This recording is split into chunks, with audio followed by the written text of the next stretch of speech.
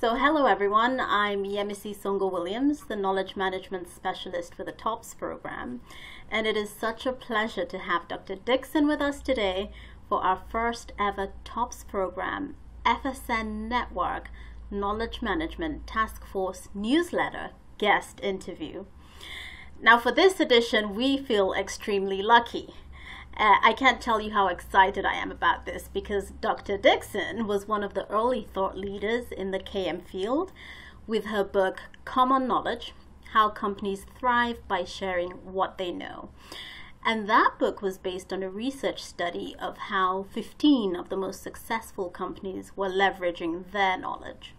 And her work helped to develop the early theory, which demonstrated that different transfer processes were needed to share different types of knowledge. And in her role as principal consultant and researcher of Common Knowledge Associates, a consulting firm which she founded in 2000, Dr. Dixon has continued to increase understanding about the expanding and increasingly important role that knowledge plays in organizational success. So Dr. Dixon, it's an honor to have you with us today, and thank you so much for accepting our invitation. I am looking forward to talking with you. So let's jump right in then. Please tell us how your love affair with knowledge management began. What attracted you to the field of KM, and what has inspired you over the years to keep practicing within the field? Well, I started out life as a trainer, and so teaching people in courses and workshops, things like that, but teaching individuals. Mm-hmm. And over time, I began to think that teaching individuals, even though it helped them, didn't necessarily help the organization. Right. So that what we really needed to deal with was organizational learning. And so this would have been back in the middle of 1990s. Mm-hmm. And I started writing then about organizational learning.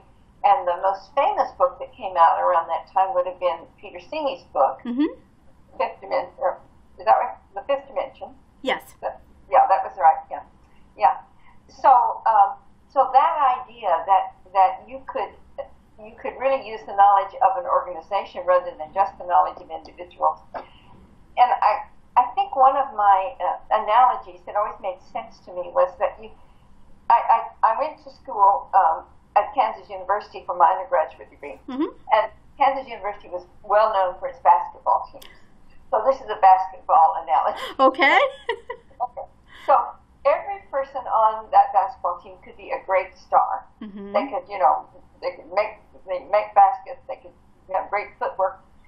But unless the team worked together, unless the whole team knew what each other were going to do, Mm-hmm. it wouldn't work. Right. Right? Mm-hmm. So it is that idea that the team has to have knowledge. And of course, what people did in basketball was that at the halftime, or certainly after the game, they sat together and said, okay, what did we do wrong? What could we do better? And so they created their collective understanding and moved forward. And that seems to me a lovely analogy for an organization. So that's really how I got started, was really saying, individual learning isn't enough. It's got to be organizational learning. Great, thank you. And I'd like to take us back to this issue of collective learning in a little bit. But before we go there, so Common Knowledge Associates, the consulting firm that you founded, has been operating successfully for almost 20 years, I believe. Yes. Tell us how the internal knowledge management activities that you implement have contributed to that success.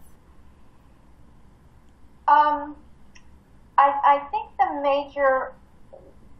major message that I had early on was this message that you have to know what's the nature of the knowledge that you're using in order to know what strategy to use to transfer it. Mm-hmm.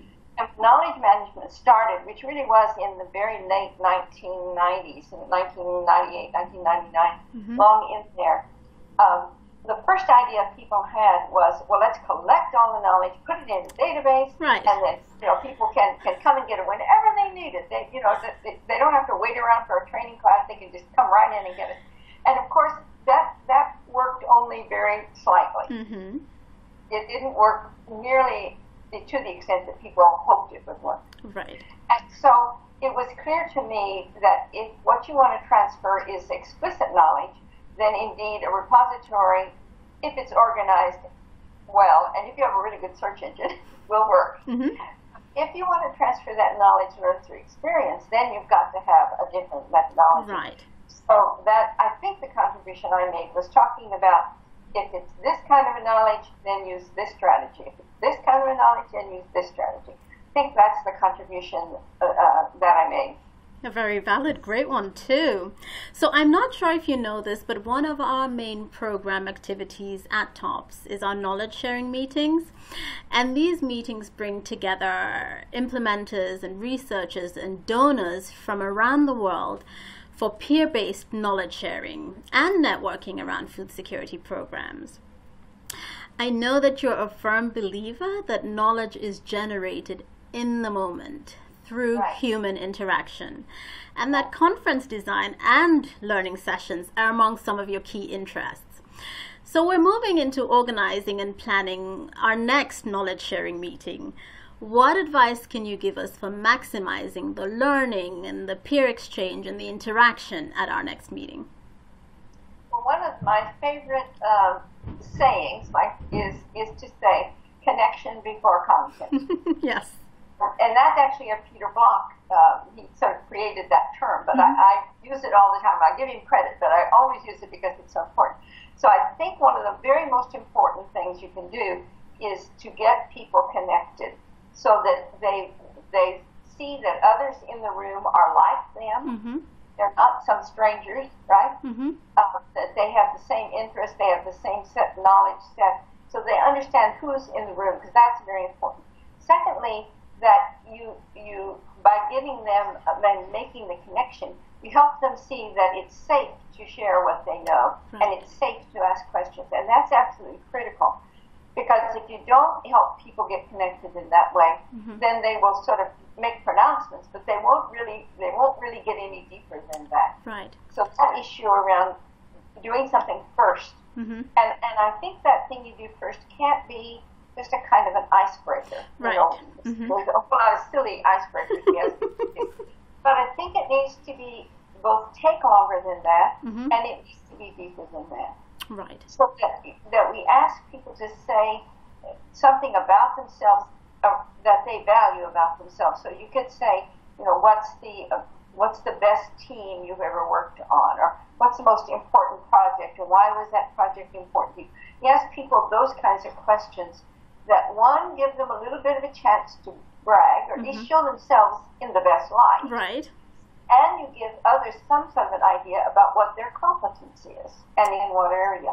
And now they're a bit more prepared to actually engage with each other. So we can make these connections within that space of the meeting, rather than trying to make them, say, some weeks before an event. Yes, Okay. I think it's important. I think making them before is really fantastic too, but in the meeting itself, I think it's necessary to take the time. Great, thank you. So over the years, you have worked on assessing KM trends and driving knowledge transfer. And we spoke a little bit about this. You've been working on building the theory and practice for collective sense-making. An approach which, when I first read about it, sounds so intuitive and so useful as well. Please tell us a little bit more about this, and how do you see this working within the field of international development? So let me say first that sense-making, which we all do, sense-making is the act of making meaning out of data or events in order to be able to act on that data. That's sense-making is. Collective sense-making is making that meaning out of that data and those events together. Right. Together, try to make them understand, so that we together can act on it. So that has increasingly been important to me. I think in part because because there's increasing work in nearly every organization around teamwork. Work has gotten so complex that it no longer seems like it can be done by individuals. It has to be done by a team because of the complexity issue. So that ability to come together and make sense, it seems to me, is really critical.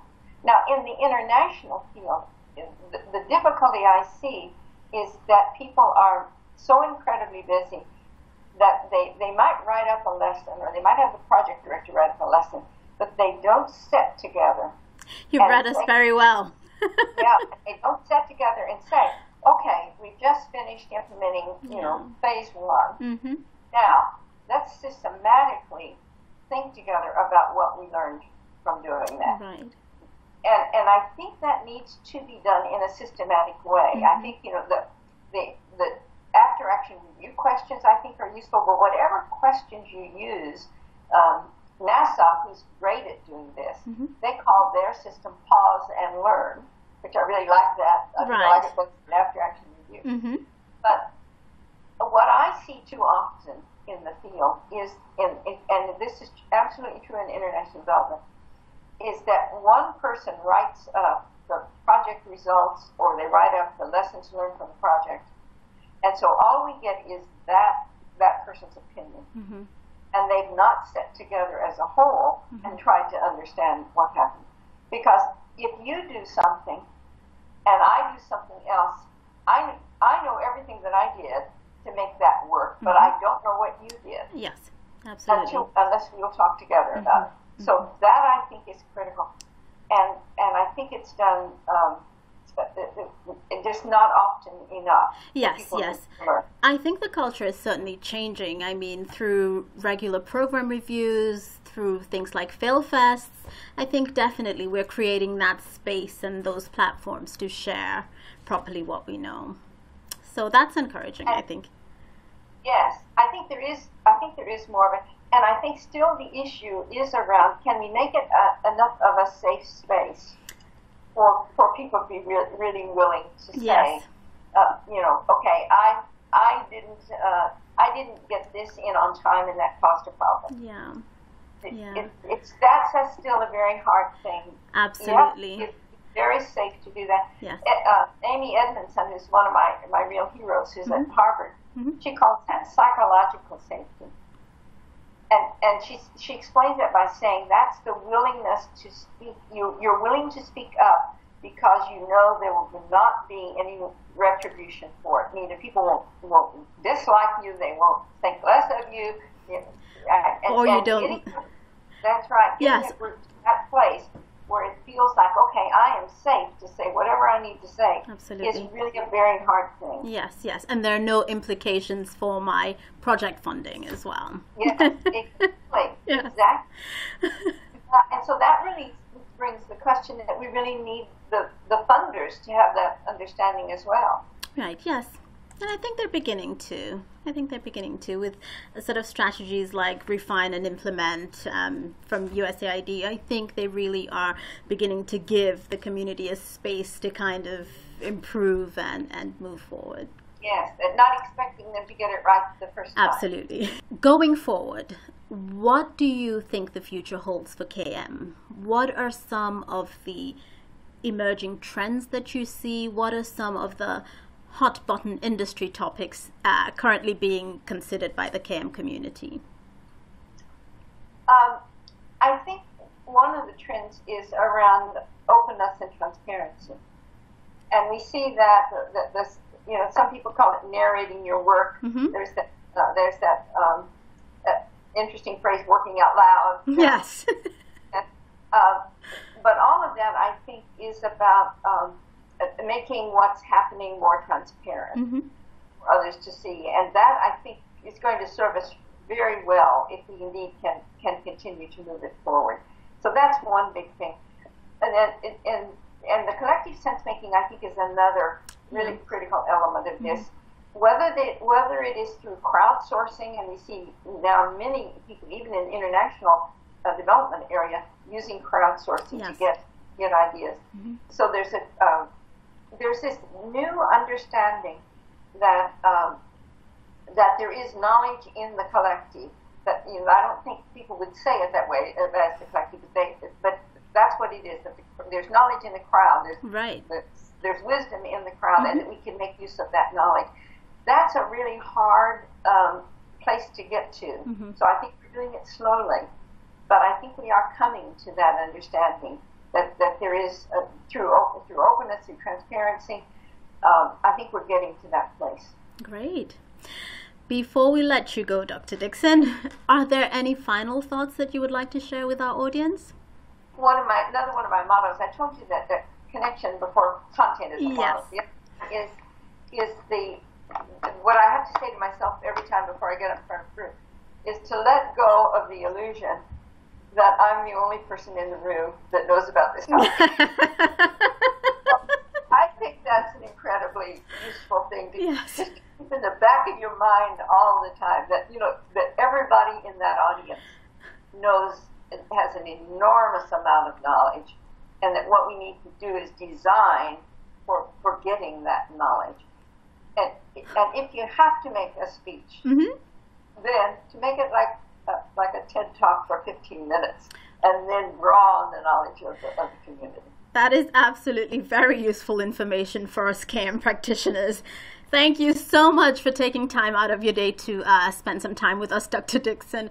It's been such a privilege and a very real pleasure to spend some time with one of the pioneers of KM. And to our KMTF members, please check out Dr. Dixon's website, commonknowledge.org, to learn more about her work. There's a wealth of resources on the site, which I find personally useful in my work, so please feel free to check it out. Thank you again, Dr. Dixon. We wish you all the very best of luck with future projects, and please stay in touch with the TOPS program FSN network. Thank you. Bye-bye. Bye-bye.